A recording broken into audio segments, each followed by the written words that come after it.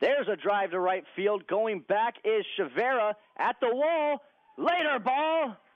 2-run jack, and the Sea Lions are up 2-0. It's been a while since we've seen Rashad go yard. The 1-0. And this is going to be shot over towards the gap. Kurt Steinhauer trying to track it down, and he dives and makes an unbelievable catch. My goodness, that just saved a run and even more. Steinhauer full-out layout. The first pitch, bases loaded. Fans starting to get into it. Dustin Jones in the windup. Looks in, taking his time. Now the kick and the pitch.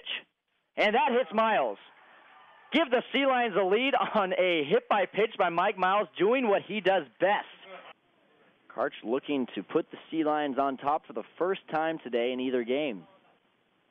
Line drive left field. If it stays fair, we've got a lead. And it stays fair. Double by Wes Karch. The Sea Lions now up by 2. 3-1.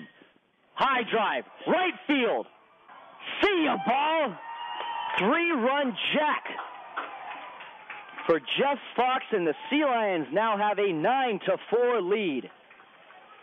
The Sea Lions are riding a 5-game win streak, and they welcome in the struggling Concordia Eagles. Steve Winnick will start Game 1 of the doubleheader on a windy day at Caribbean Land Stadium.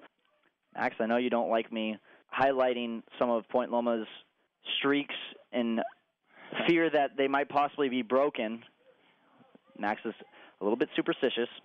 Going back to the last game of the season against Cal Baptist, Point Loma has not allowed a run in 21 innings now.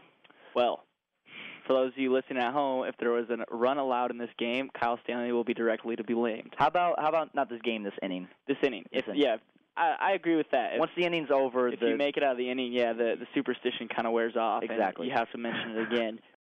Even though Steve Winnick is on the mound today, he's been a successful pitcher, you just have one of those feelings with a very hot-hitting team in the Cougars. It might be one of those 13-12 affairs.